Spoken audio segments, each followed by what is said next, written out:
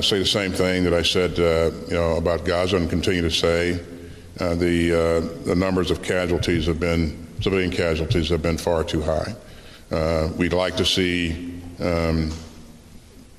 Israel scale back on some of the strikes that it's taking, especially in and around Beirut, and we'd like to see things transition to some sort of negotiation that would allow civilians on both sides of the border to return to their homes.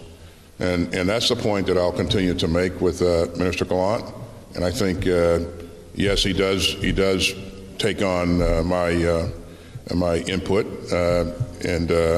With the Financial Times just recently, that when it comes to missile interceptors. Certainly, I've seen and heard the reports that UNIFIL forces have come under fire. I've raised this issue with my counterpart, Minister Gallant, and again, it's a war zone, so a number of things can happen. He assured me that there's no intent of him or his forces to target UNIFIL forces. But again, I continue to emphasize how important it is that those forces don't come under attack. So.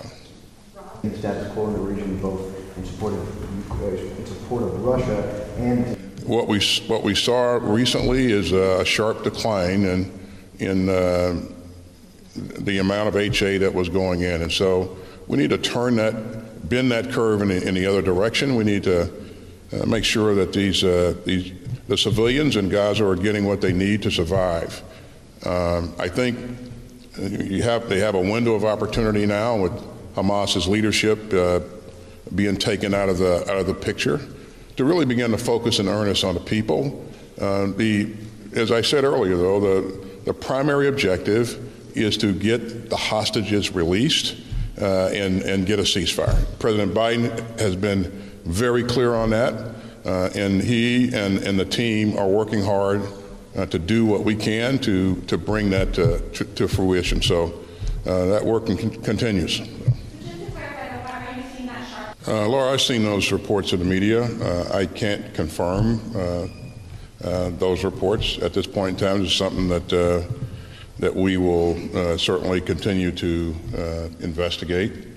If that is the case, it's serious, obviously, but it also indicates that Putin is having trouble.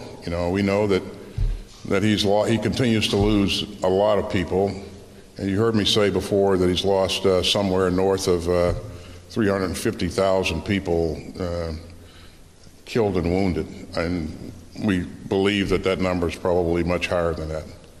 So, we saw him go tin-cupping to North Korea and Iran months ago when he began to experience serious problems with munitions.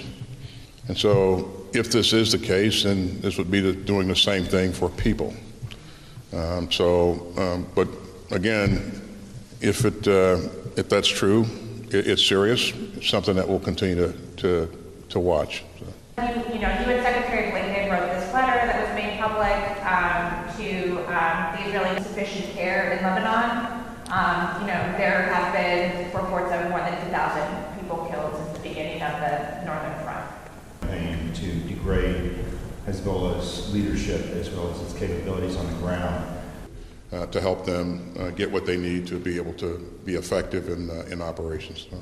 Thank you.